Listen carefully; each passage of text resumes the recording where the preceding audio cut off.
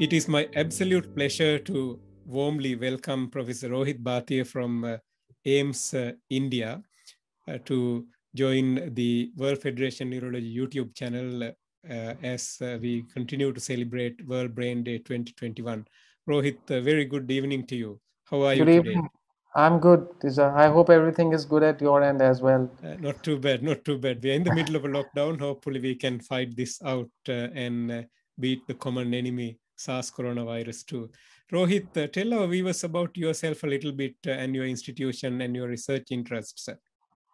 Thank you, Tissa. So I am a professor of neurology at the All India Institute of Medical Sciences, New Delhi, which is the largest academic government-aided hospital across the country, and catering to almost all specialities, catering to undergraduate and postgraduate education, and it's close to 2,800 bedded hospital. And I work with the neurology team, and we have a dedicated neurosciences center, and we take care of almost all subspecialties of neurology as well. My primary interests are both for neuroimmunology with special reference to central nervous system demyelinating disorders, and also in the vascular biology and the vascular disease of the nervous system, stroke and venous side of and arterial side both.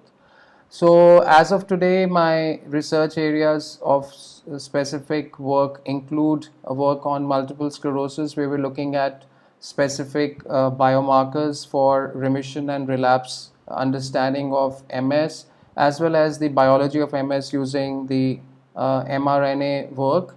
We also recently worked on our cohort of neuromyelitis optica spectrum disease, which we recently published, and I'm currently involved in both the my own funded research projects on stroke, as well as the postgraduate research work, both for our neurology residents as well as the PhD. So it's exciting, and we hope that we could carry on with the same pace of the research, which is slightly slowed down because of the COVID pandemic, as it is worldwide. So that's about it. That's great, Rohit. That would give us the good segue to the next question. As you are aware, World Federation Neurology, which is the largest non-governmental organization promoting brain health worldwide, is joining hands together with Multiple Sclerosis International Federation, which is another large non-governmental organization promoting better care for multiple sclerosis for a historic World Brain Day with the ambitious aim of stop multiple sclerosis. How excited are you to see this? Oh, that's actually absolutely a brilliant move, I would say, because if you have World Federation of Neurology, which is one of the largest body looking at different facets of neurology, and I guess neuroimmunology has really emerged in almost all domains of neurology, I would say, just not about central nervous system primary disorders, but if you look at almost all components of neurology, I think immunology is somehow got its place there. So I think when if MSIF and WFN have joined hands, I think that's a great move forwards, and I'm sure with both big bodies, with committed bodies, I'm very sure that this is going to go too far for both patient care as well as research. And I'm sure we're looking at a huge success story in the times to come. We certainly hope so. I think you hit the nail on the head. You're absolutely spot on. Neuroinflammation is the key on everything, including stroke, as you and me both Yeah. know.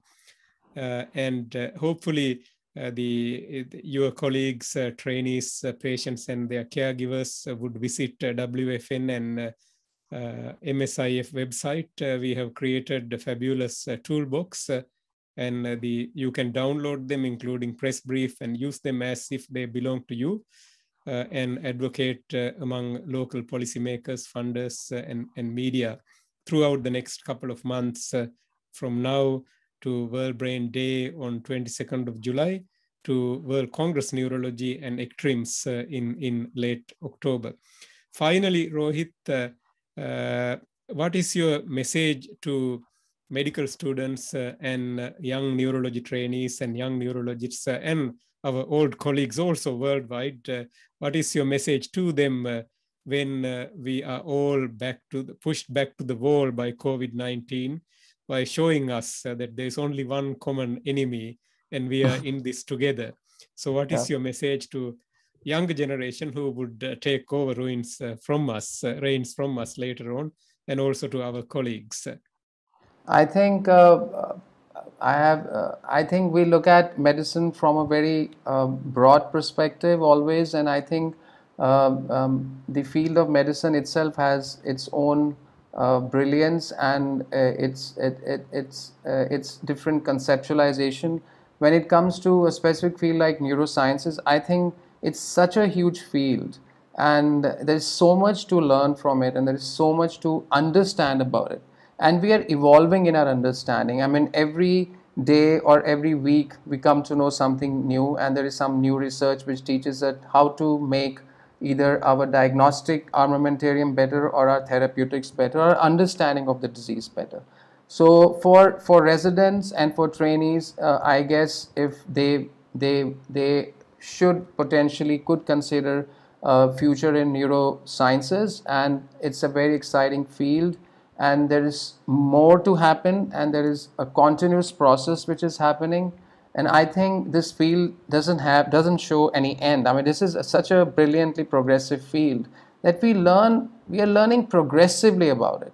And even during the COVID pandemic, one part of the body which was hit other than the respiratory system was neurology. And I think we saw most of the papers coming from neurology, whether it is stroke, whether it is encephalitis, or whether they are extra, cranial manifestations like headache or myositis and so on. So I guess neurosciences teaches you to be precise, to localize, to use your abilities to understand, make a clear perspective about a case, and then of course open up your armamentarium of diagnostic aids and then therapy. So I would definitely encourage the younger generations to take this forward, and there's a lot to come and a lot they can do for the future. Thank you so much, Rohit. I wholeheartedly agree with you and wish you, your family, and your colleagues at AIMS all the very best. And hopefully, we would see the back of this pandemic soon, and we could visit each other's face to face eventually. Take care, stay safe, and stay well. My wishes to you as well. Thank you very much. Pleasure.